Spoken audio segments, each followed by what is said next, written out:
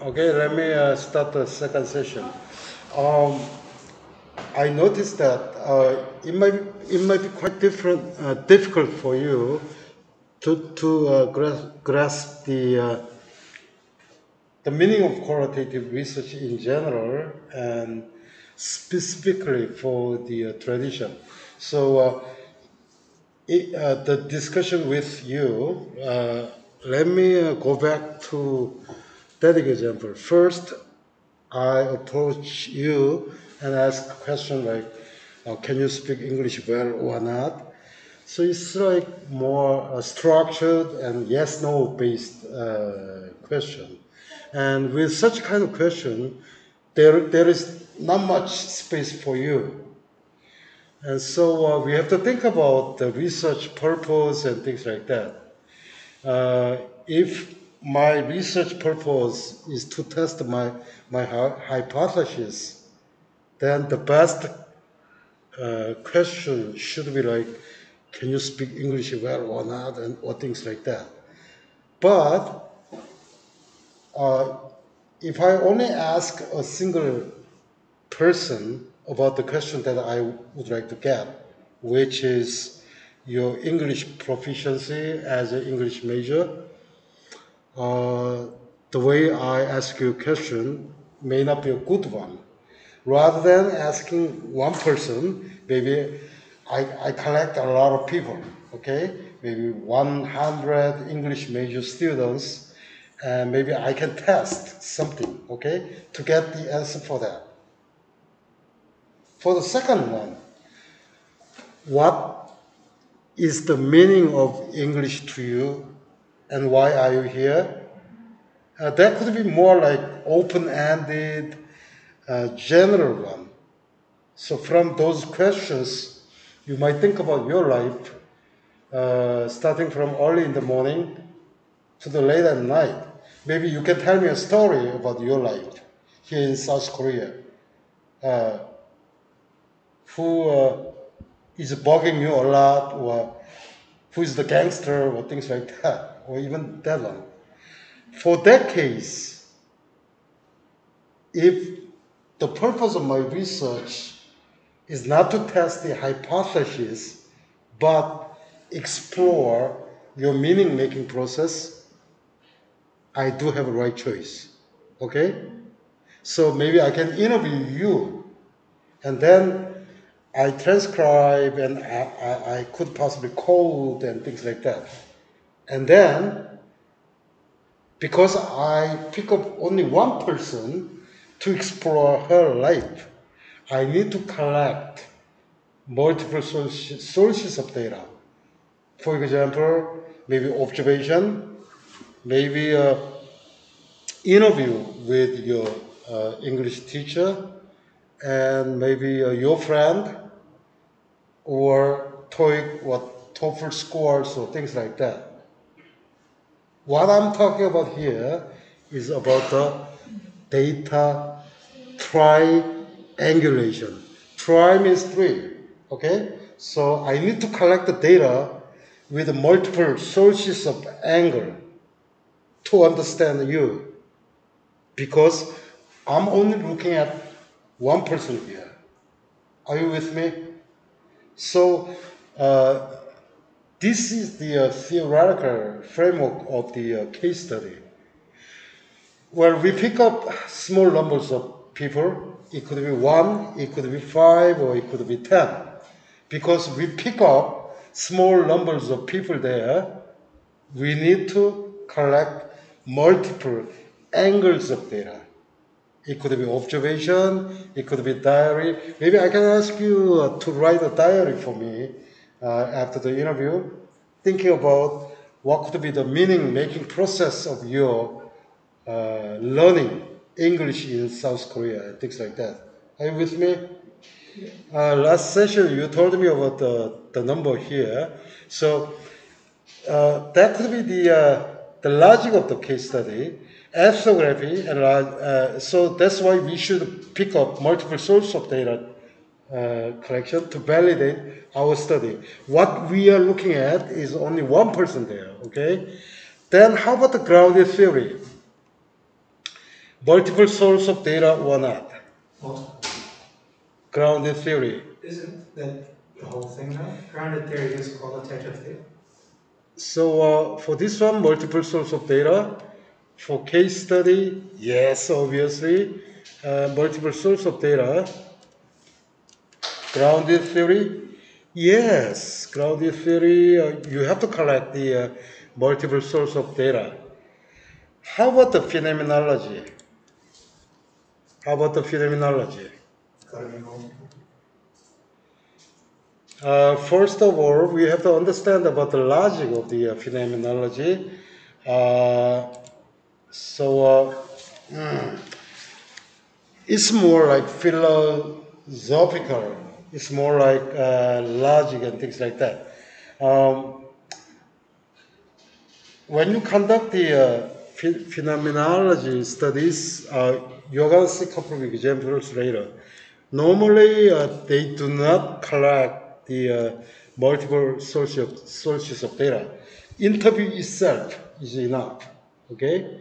Because what you are looking at here in the phenomenology is try to understand the way people make meaning processes out of their lives. Let me give you example, the way how to conduct the phenomenology. Natasha, are you happy? When you feel happy,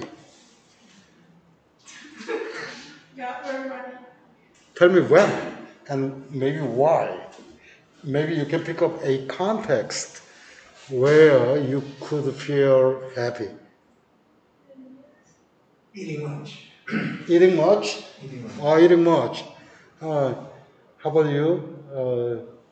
Playing music. Huh? Playing music. Playing music, yeah. So playing music, eating much, and Rich man. I will be a rich man. I will become a rich man. Yes. Become rich man. when you Find a rich man. Rich woman. oh yeah, okay. And how about Become a rich and beautiful woman. yeah. For the case of me, when I feel happy when students learning happens, and if I could be of helpful. So everyone has their own meanings about the happiness, right? We know that what happiness means, but the meaning making process is quite different. For some cases, maybe overlapped, but not necessarily. Okay, so for my case, maybe my happiness is related with my teaching and learning in this field, and yours is related with the food, delicious food, and things like that. And there is no such thing as right or wrong. You can have your own life, and I can have my own life. So if you're interested in me and you wonder why learning and teaching makes you happy, then I could possibly give you tons of thousands of explanation based upon my experience. And so those are for phenomenology, okay? They are looking at the intersubjectivity between observer and observed person, okay? So if I'm an observer, maybe I can keep on watching you and try to figure out something that I couldn't understand at all, okay? Okay, then how about the life history? Data triangulation, yes or no? Life history? Is it this got to be the same as phenomenology? Yeah, so it's like exactly like phenomenology, but different because it look at the a specific person's life. For example, T-cell maybe a teacher or a student or like that. How about the action research? Yeah, this is quite popular one. Action research, the purpose of your study is to improve your learning and teaching there. And so if you conduct the action research, still you can have a small number of participants, but you have to do the data triangulation. Okay? You have to do the data triangulation. And how about the conversation analysis? Conversation analysis? Triangulation. Data triangulation or not? Yes or no? Yes. No. Because there are millions of cases where you can see a transcription only and there are many interpretations. So what they're looking at is the actual conversation and things like that. So single data source. Okay?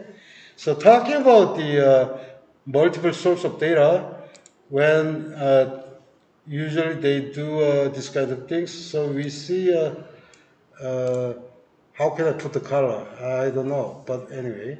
So let's make it those guys weaker. Phenomenology, you don't have to. Life history, you don't have to. So single data is enough, and conversation analysis as well. So those are the guys who didn't do data triangulation. Usually, they just provide the single data, like conversation or interview.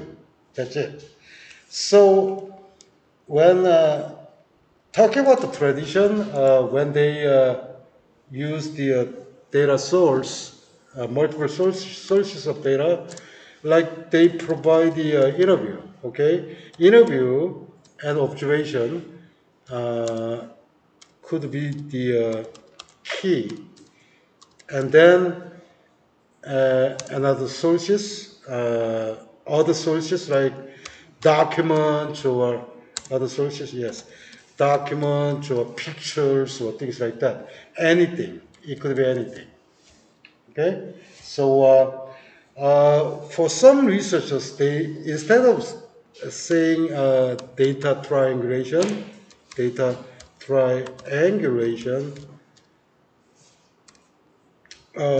talk about the data crystallization. Okay, data crystallization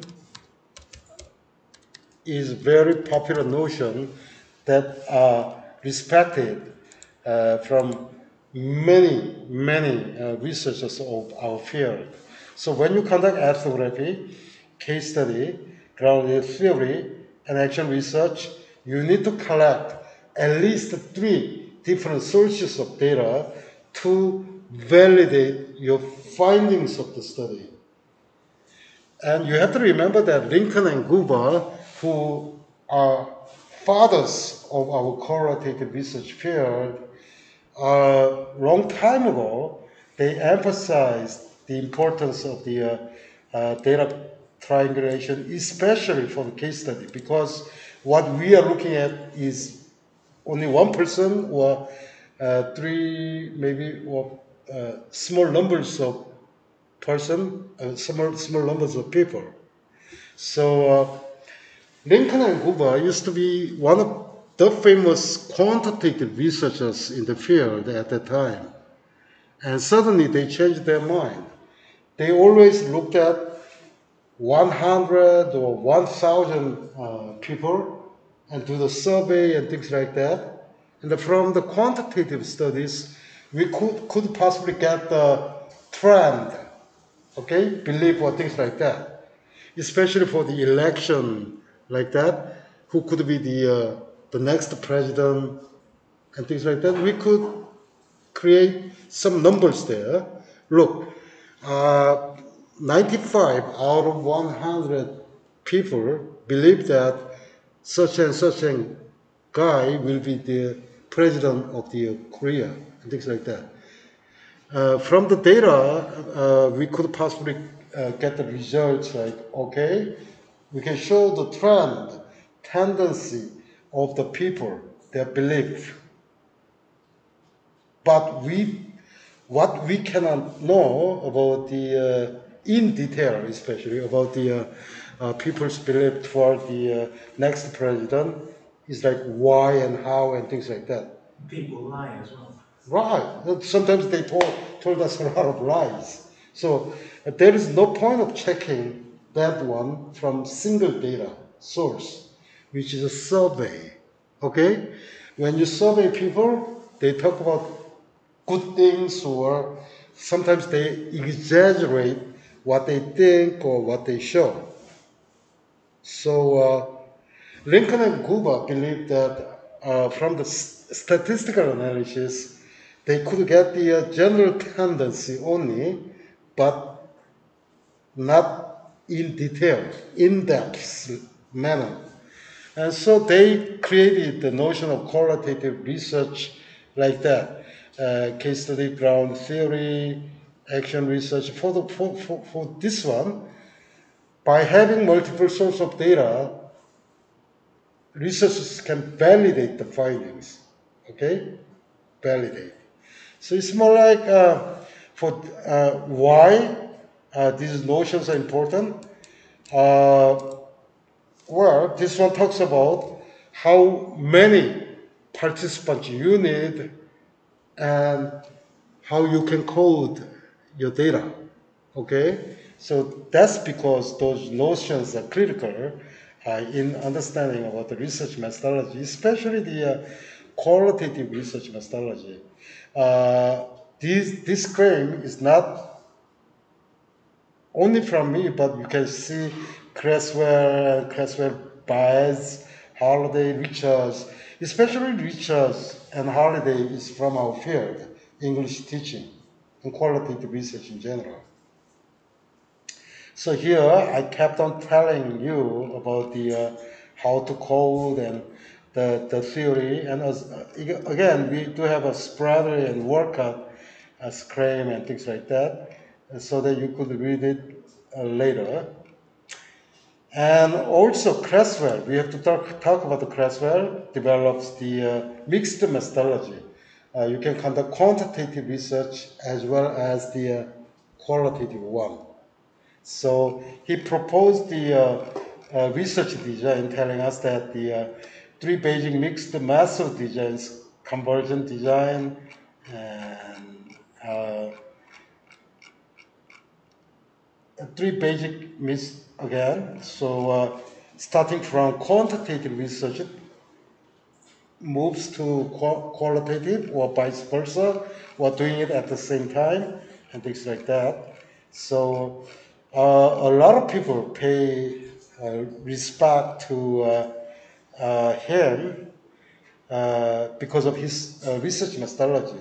And he was the student of the Lincoln and Guba.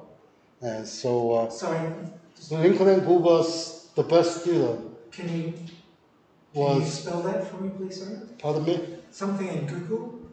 Lincoln and Guba. Oh, Gooba. Guba. Lincoln and Goober? Not Google, Guba. Cuba? G-O... G-U-B-A. G-U-B-A. Lincoln and Guba. Okay, thank you. Ah. I was putting Google now. Yeah. And so Lincoln and Guba is our father, is the, they delimited the notion, quantitative, qualitative, and especially their naturalistic inquiry, published in 1985, is the best one that you could possibly get the understanding about what's going on there. And so Lincoln and Guba's the best student, Creswell, works fine, and your main textbook is we are going to talk a lot about that from your main textbook. You are going to present your ideas from your reading and things like that. So we are going to move to the basic notion and general conversations later. in detail. Okay. Uh, Especially focusing on the English teaching, here I talk about the need for computer-based aided qualitative data analysis system. CACDAS, this is what they call. So although Creswell presented sophisticated mixed method research models, he did not provide specific methods for integrating quantitative and qualitative data using computers. He just proposed the research model, but he did not provide the practical issue of how. So in English education in Korea, qualitative data analysis using computers has not received much attention yet as of March 2020. Currently, only 18 papers are using NVivo as the primary tool. So the research topics are teacher beliefs, teacher behavior studies, and couple of things like that. So you can see a reference right here. Okay.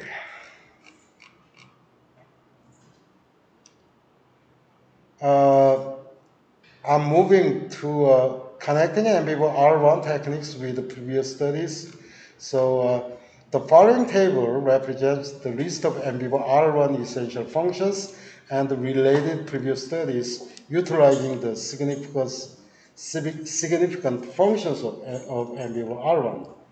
So if you take a look at table 13, I provide the couple of techniques here.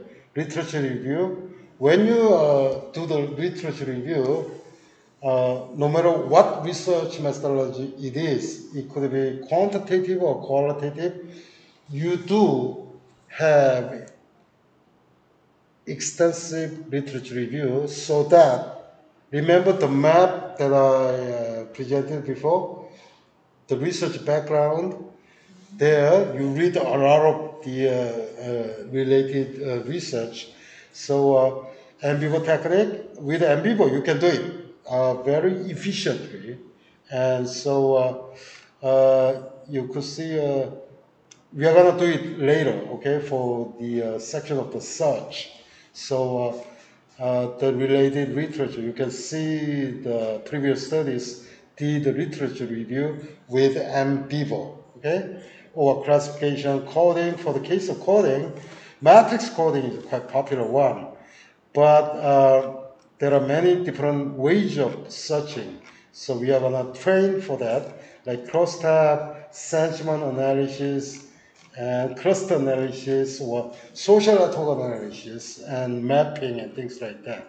So we are gonna practice the this kind of major functions of NVivo R1 starting from next week.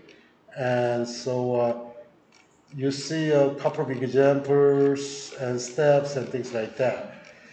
I think this is the core part of the theoretical backgrounds of the research in general. And so you could read the related issues later.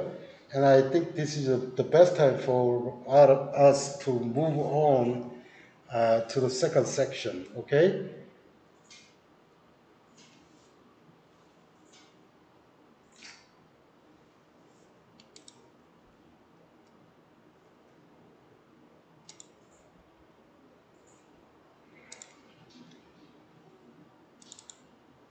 Okay, so we are gonna start with the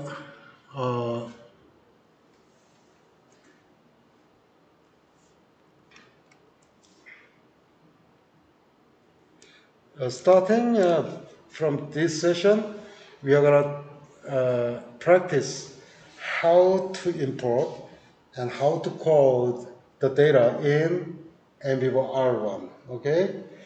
So in order to do that, obviously you do you should have what? NVivo on your computer, Yes. okay? double click on the NVivo. Okay, NVivo. So working fine? Terrible? Fine? Working good? Good? Or what? So are you with me? They have to take a bit of time. Take time? Yeah, probably about 5 minutes. Do you need a bit of time?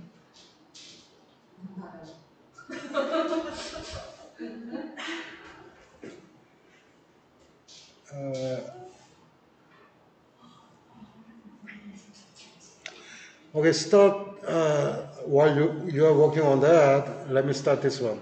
So in NVivo, we have the new project, okay? Click on the new project. If you click on the new project, you have to type your project name, okay? So the project name is Let Me Graduate. So you can type on that. Let me graduate, maybe ASAP. 빨리 졸업하고 싶어요. And so project title. And so click on the next. And click on the create project. And then you can create the project. And when you see this one, just ignore that one. So you can skip tour. And then you see let me graduate ASAP.mvp. So extension for this one is MVP, okay? Are you with me? And so when you see this one, just close this one. Let's take a look at this one. When you import, you can work on right there. Import the data. Under the data, there are files and file classifications and externals. Externals, what does external mean is that the actual data is not here, but it should be somewhere, and I can put the code right here. Or if you import the EndNote data, you could use it as externals. Or if you would like to conduct research from online-based data, for example, maybe from the Twitter, you can get the data very quickly and you can conduct a study. Maybe if you're interested in looking at people's trend or people's ways of thinking or like that, you can conduct the social network analysis from the Twitter and get the data automatically. And so external is the place where you can collect the data. But basically, what you need to do is two files from here. And so when you import the data into NVivo, then you can code them, okay? You can code them one by one, and then once you finish your coding, then you can do a very delicate searches by using cases. So you have to create a case to do the search right there. And you can conduct multiple queries right here, or you can visualize your data to a group of people. Look, this is my result and things like that. And also the reports about your project in general. And if you take a look at here, file is right there, home, and you can import the data. Import is really important here.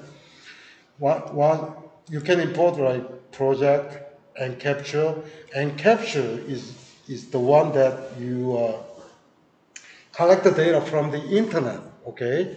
So, and also you can import the files, you can import the survey data right here, or you can import the classifications, and bibliography and things like that. And notes and email, I rarely do use this one, but if you're interested in conducting a research, looking at the emails, you can of course do this one. And codebook talks about the numbers of codes or things like that, and report, general report, okay? And also you can create the data. If you create the data right here, you can create a memo here, or framework matrix. You can create a framework matrix here, uh, or the relationship. You can take a look at the relationship. Why?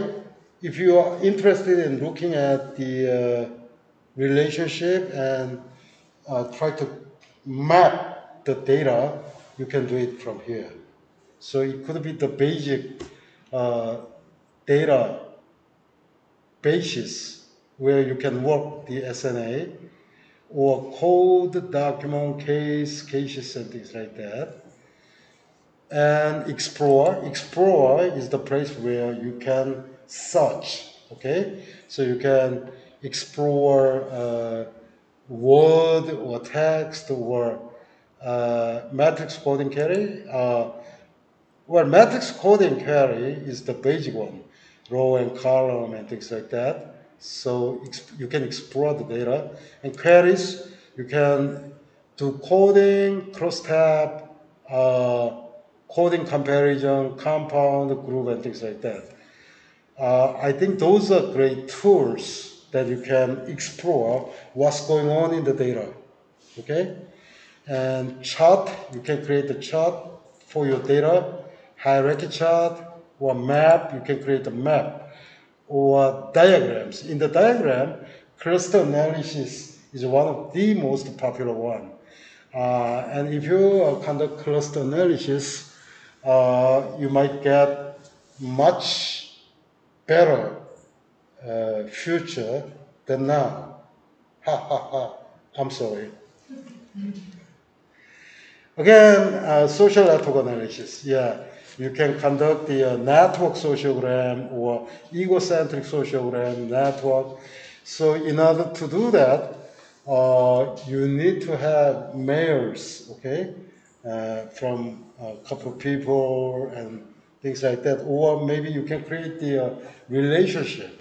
And once you create a relationship, you can conduct the social network analysis. And share talks about how to share your data, your project to other people. It could, or how you could export the data. Modules, when you especially work with the colleagues or a lot of people around, you can use the collaboration cloud here.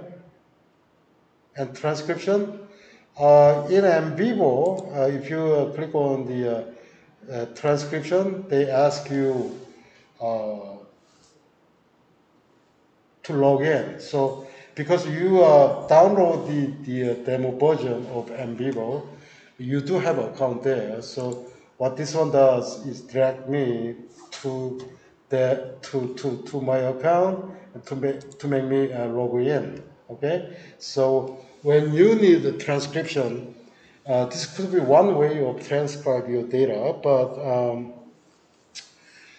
for the language support for this one, yeah, Chinese, yes, and English and Portuguese, Spanish, and things like that, but not Koreans. So they do not support Korean language here. Which is good news for all of you. Okay. But for the case of Korean language, everyone has mobile. Okay, so once we put on the once I interview people, we do have a system like directly transcribe spoken words into text. Okay, our mobile Korean mobile does that a lot for the researchers' sake. So we don't have no problem at all, even though they do not support us. I wonder why do they do that? Maybe they hate Koreans, maybe. And so I wish they could support Korean languages in the future. Having said that, okay, let me import the data first of all. When you import the data, if you click on the import, you can import project and capture data, files, survey, and things like that. And so maybe I could possibly bring up the project then. So click on the project, okay? Click on the project. If you click on the project, it talks about where. So if you browse, for my case, in the document, NVivo related, my work is right here. So for my case, right here, I do have previous works, but for the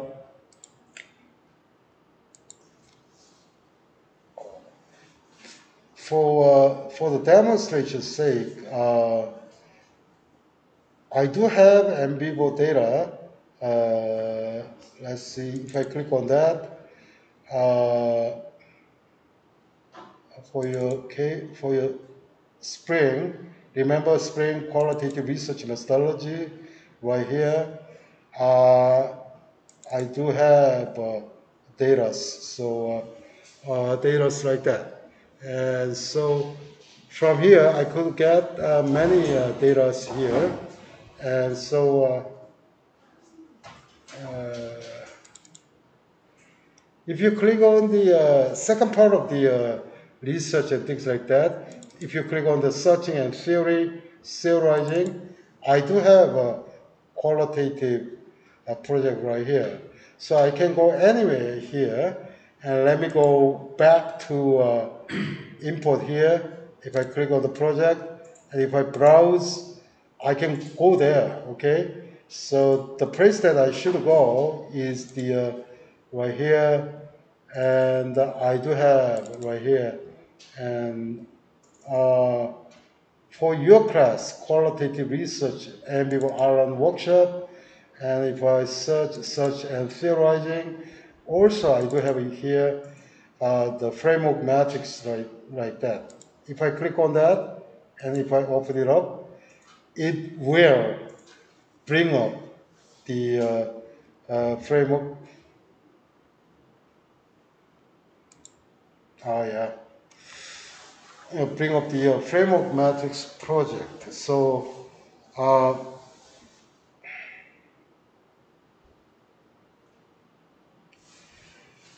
yeah, this way you can collect. You can bring up the project that you have worked on previously, and so I think that okay. So if I click on the import, that will bring up the framework matrix right here, the project that I worked before.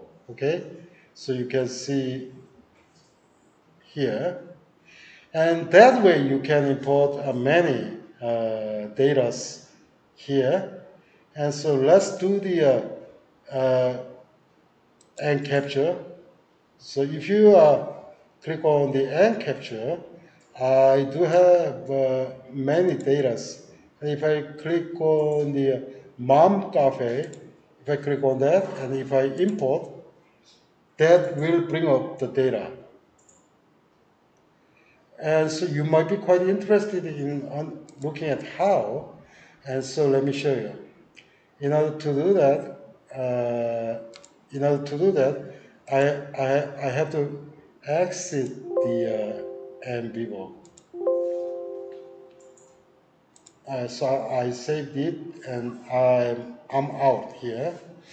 And let me again. I'm going to show you the way how I could get the data from the internet. If you click on the NVivo again, in the beginning, you see a couple of the small mini icons there. Yeah, right here. This is the LinkedIn, and this is Facebook, and this is Twitter, and the blog, and things like that.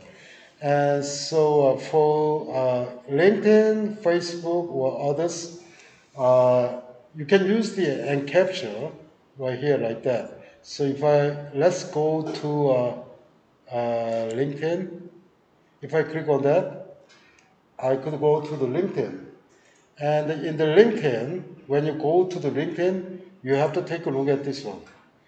This is the encapture tool. So if you click on that, you see a web page as PDF, article as PDF, things like that. So you click on the web page as PDF, and then click on the capture. So it captures the data here, but only PDF, okay? Only one page, okay? And so let me then go to Twitter. With the Twitter, you can do a lot of work, which is quite good for your research. I went to the NVivo by QSR Windows there, and so again, I do have a capture here, the tool here. If I click on that, look at this one, tweets as a data set.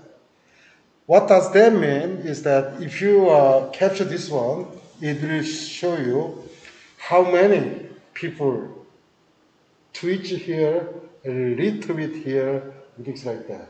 Okay? And so if let me capture on that. I captured the data right there, and in order to do that, authorize app, and redirecting you right here. And what this one does, what Twitter does is give me the basic data from the beginning of the Twitter to the latest one. So it could be maybe more than 10 years or things like that. Okay? How do you get to the capture screen? Yeah, so I have to use this one, and let me Oh, it's an extension. and then Oh, there it is. so okay, let me open up the let me graduate ASAP, and here when you okay, I need the Twitter data, and I need the LinkedIn data. So in order to see it, you have to go to the externals, and if you go to external and import and capture, if you click on that, you see the latest data that I collected, that I clicked on, to the LinkedIn data and LinkedIn data and the okay, right here, Twitter, the Twitter data, and again QSR Twitter data again. So if I click on that, and if I ask import, it will give me the data. It will. So where you can see it at the external.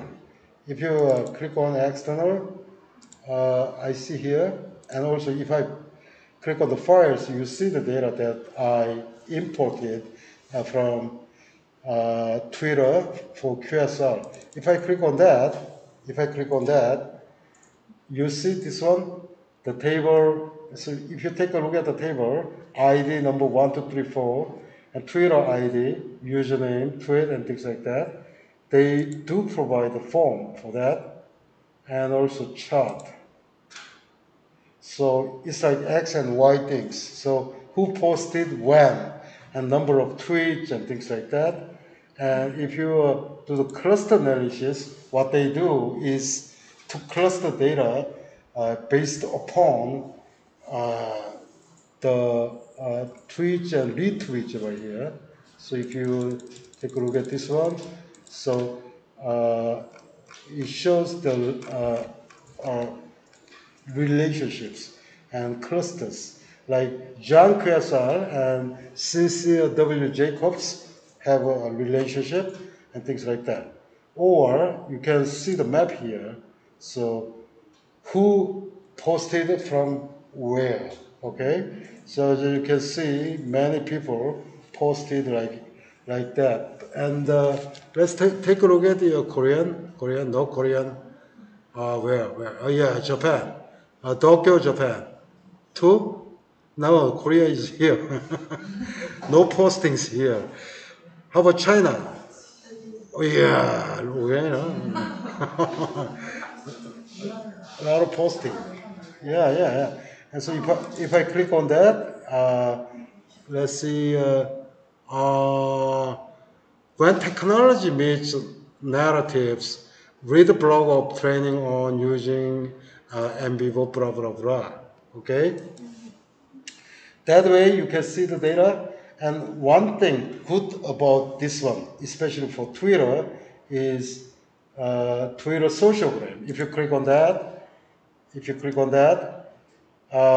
you can see a very fancy, uh, wonderful, to the pool, three different things. And so, in order to analyze this one, at least you have to have a concept of the what sociogram is about and what retweets and mentions and things like that. So if you click on the degree in, it will show different ways of the what's going on here. And so based upon your research purpose, you can do a couple of searches here and show people about what's going on here. Okay? And so that could be an example of the Twitter. And another example for Twitter, Mount Cafe. Yeah, if I click on that, uh, basically, it does show the same thing here. The structure is the same, but the content is different. This one talks about the working mom in South Korea, okay? And I did conduct research, which I'm going to show you later, but it talks about the working mom, and we collected the data from Twitter, and so here we have 6127 IDs here and tweet and retweet and things like that. So I'm gonna deal with this one uh, later. I'm gonna demonstrate it and we are gonna practice it later. Uh, but what? What? So at the age of, let's say, 35 to 40, Korean women having child and need to take care of the kids, at the same time work in the office. So they talk about their life and things like that. Okay. Uh, Okay, let's go back to import again. I imported the and captured data, and next thing from files. Okay, if I click on the files, I need to. Okay, let's see. Here, what I'm saying by raw data. Why don't you open up the closed coding, shift and open, then import, then that data will be imported here. And if I click on the data here, I do have an open coding here. So chess diary. So I import this one. If I click on the open, it will be opened. Again, files, yeah. Files, okay. Why group? Why anti-group discussion? Okay, yeah, I think that's good too. So if I click those one, and I can open it up, and I can import the data. And again, if I click on the file, then I can go to upper level. So here I do have the real question things here. If I click on import, I'm importing the video file, okay? And so I can make it like real question. And let me click on the data, the raw data here again. I do have a disruptive group, best environment for group work, top and lay, GRAD post test, so I can open this one and import here. So so far I imported a lot of data from online and from offline from my